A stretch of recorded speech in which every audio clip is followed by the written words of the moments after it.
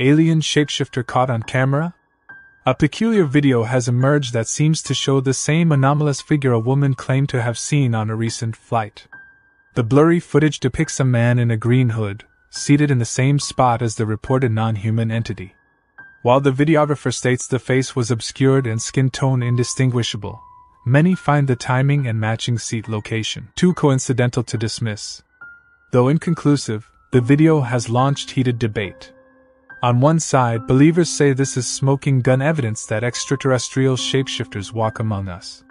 Skeptics counter that the poor video quality leaves ample room for an elaborate prank. With authorities tight-lipped about the detained passenger's identity or odd characteristics, imaginations run wild.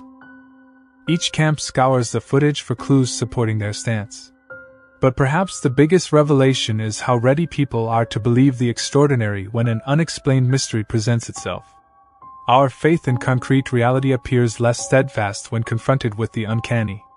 While the truth remains unclear, our readiness to question what's real may be the video's most alien aspect of all.